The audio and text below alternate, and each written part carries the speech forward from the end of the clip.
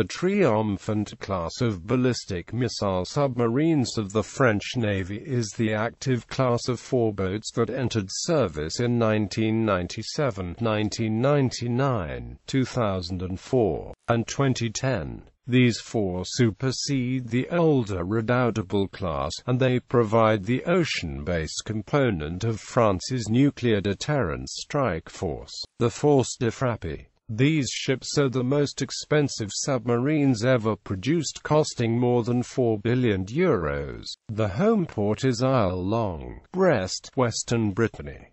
Design and construction. The first 3 boats are all armed with the French-produced and armed M45 intermediate-range missile, and the 4th vessel, Redoutable, has tested and is equipped with the more advanced M51 missile. Each of the first 3 boats are to be retrofitted to the M51 missile standard, starting with Vigilant in 2010, then Triomphant and ending with Téméraire in 2018. Île Longue.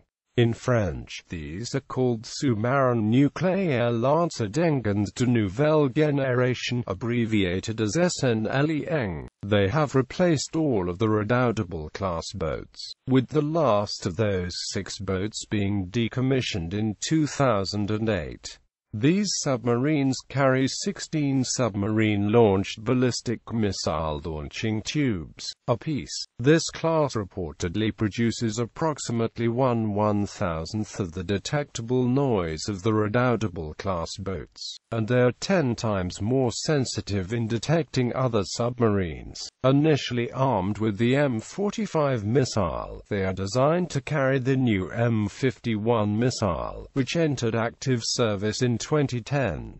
As of October 2010, an M51 has been test-fired from one of these submarines across the Atlantic Ocean from near France to the west, and is equipped on Redoutable. These boats were all constructed by the DCNS, and they carry an armament of 16 M45 SLBM or M51 SLBM missiles manufactured by the Aerospatial Company, plus conventional torpedoes and Exocet anti-ship missiles.